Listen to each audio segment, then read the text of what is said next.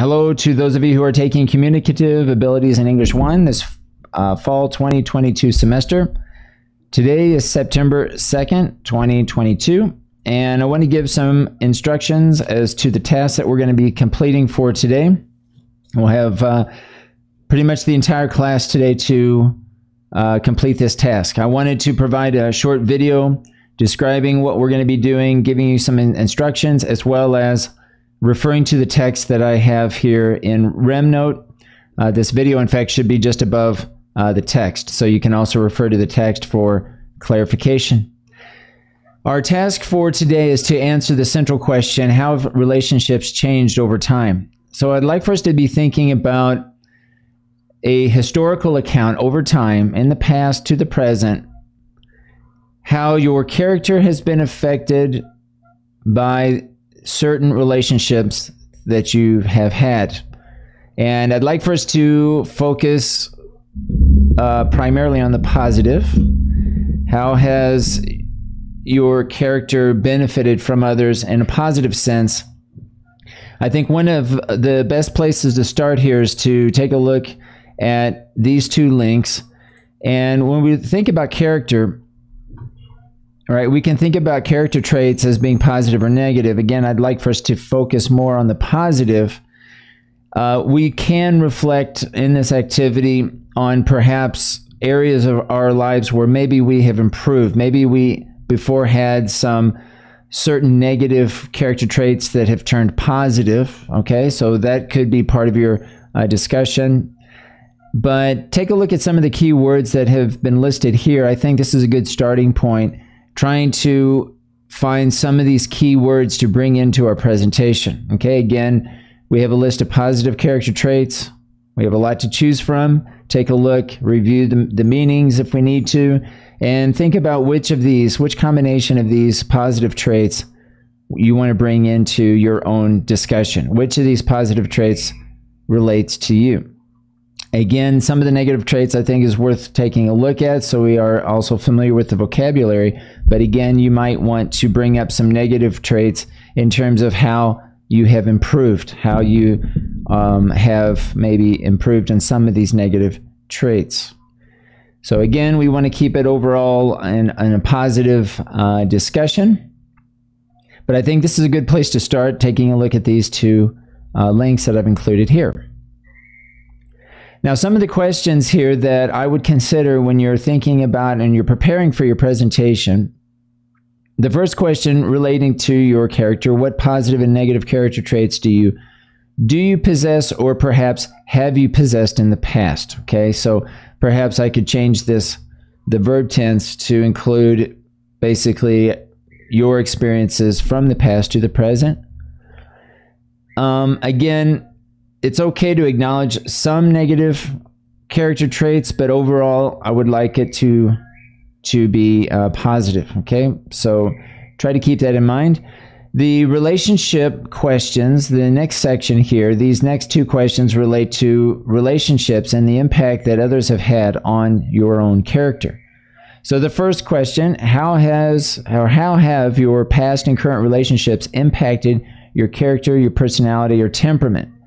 Now, you don't have to necessarily include all of these. You can stick to character, but I've included a link here to distinguish between what is a character trait, a personality trait, and temperament. Again, we can focus primarily on characters for the purposes of this discussion. The next question, what impact have you had on others? How do others see you? I think this is another important consideration when you're thinking about what you can talk about in your presentation. How do others see you? How do you think others see you? Okay, whether they have been expressive and they have told you exactly what they think, or maybe it's just your interpretation. But I think this is also an important question to consider. The next section, change of character and relationships. Based on the questions above, how has your character changed over time? Again, going back to the central question. How have your relationships changed over time? How's the impact others have had on you changed over time? Right? So how has the impact others have had on you changed over time? Consider a historical account of your character and relationships, both pre-COVID and also during COVID. We probably have a lot of experiences related to COVID, but it doesn't necessarily need to only be about the last couple of years. I would try to look back even further and draw on some of those experiences and reflect on some of those insights that even go pre-COVID, okay, that go before COVID. So here are the instructions for today's task, and I'll give you again time in class to complete this. Create a list of questions in Microsoft Word from the examples above to answer as they relate to character, relationships, and how they have changed over time. Include your answers in the same document. So I'm going to be sharing a Word document in Microsoft Teams, and momentarily we'll be including a link here so that you can access that Word document. Prepare a 5-minute presentation that addresses the questions and answers you created in the Word document. This Word document, will be uploading it to Flip or Flipgrid. It used to be called Flipgrid, now it's called Flip, and you'll be uploading a 5-minute video presentation that addresses these questions. Again, the overall question, how have relationships changed over time? This is your central question, okay? So think of your 5-minute presentation as setting out to answer this overall question. But the additional questions that I'm asking you to include in Microsoft Word and Microsoft Teams are more specific to help prompt you to prepare as to what you could talk about. Okay, so these questions that I have in each of these sections are meant to guide you, but of course you could add additional questions if needed, even more specific questions if it relates to certain aspects that you want to address or you want to speak about in your presentation. All right, so you feel free to add as many questions as you need to, but the idea here is to prepare a guide essentially. And the guide is going to be in the form, again, of a question and an answer. And you can have a series of questions and a series of answers that are tailored or designed to help prepare you talk about what you want to say. So the questions are going to be there to help prompt you to figure out what you want to say. The next step would probably be to create a very simple outline so that you can now organize the way in which you want to answer or present those answers to those questions. Okay, so there's two parts. One is to create some questions and answers, and then the second, a simple outline to state, okay, I'm going to talk about this first, then I'm going to talk about this, and so on. Now, the other aspect of your presentation, I would like for you to include some visuals. And I was thinking photos. Okay, these can be photos that you've uploaded in either Facebook or Instagram or wherever you're uploading pictures of these relationships, of these people, right, that you want to include in your conversation. So I think including photos of the people, the individuals that you are talking about, right, would, I think, be a nice way to offer a visual component to your presentation.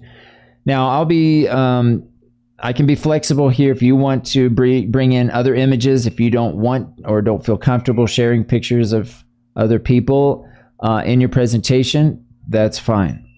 Okay, you can bring in basically any other image that you want that supports the message that you want to address. A 5-minute presentation, you'll probably want to have, I don't know, 7, 8, maybe 10 images, depending on what you want to say. Probably no more than that. You don't need a lot of images, but I would try to have probably more than 4 or 5. I would say, again, probably 7 to 8 is a pretty good ballpark. It's a pretty good area to, a good number to consider.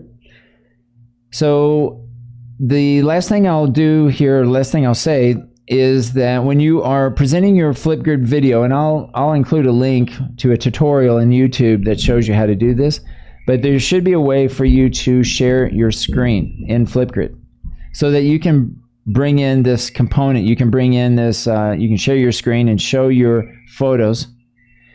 And one of the last things that you do when you create a Flipgrid video is to take a selfie, essentially, of you. So your end video, your end product, when you complete your video, right, it should be a screen share, and the thumbnail should be basically a selfie, right, of you, okay? And this is basically, these are the instructions and some things to consider when you're preparing your final video. Make sure that your face is within the frame. Make sure that your whole face is in the screen, right? So that we're not, you know, only seeing half of your face, for example. Make sure your voice is easily understood. Make sure the volume is good. Pay close attention to your intonation, your volume. Make sure that, you know, you are speaking clearly as you present. Try to have good organization. So you want to have some kind of introduction and then the body and a conclusion. And also think about transitions. Since you're going to be presenting chronologically, this is a presentation where you're going to talk in the past up to the present, how your relationships have changed. So we're going to be looking for transitions that relate to time.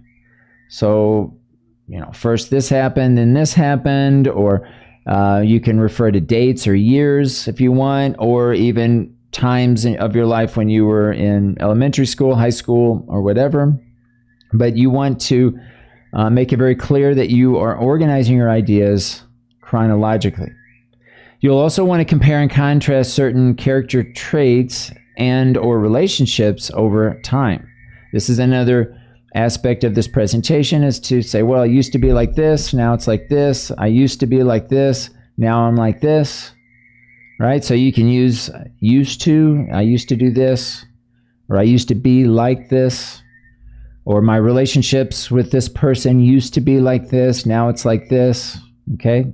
So those are some ways, some language that you'll probably be using at some point throughout your presentation. And finally, make sure that you have some kinds of visuals. Again, I think photos are, I think, a good option if the people feel comfortable, if there's no problem you sharing their photos in Flipgrid. Okay, so if you feel like this would make them feel uncomfortable, or you don't feel comfortable sharing those photos, no problem.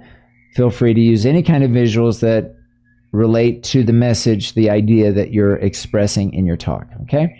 So I hope this helps, guys. We'll be in class, of course, and I'll be fielding questions as necessary, but I wanted to present this video and these instructions so that we can start the class by you referring to this information and then asking questions as needed. Again, we'll have the entire class today to complete this task.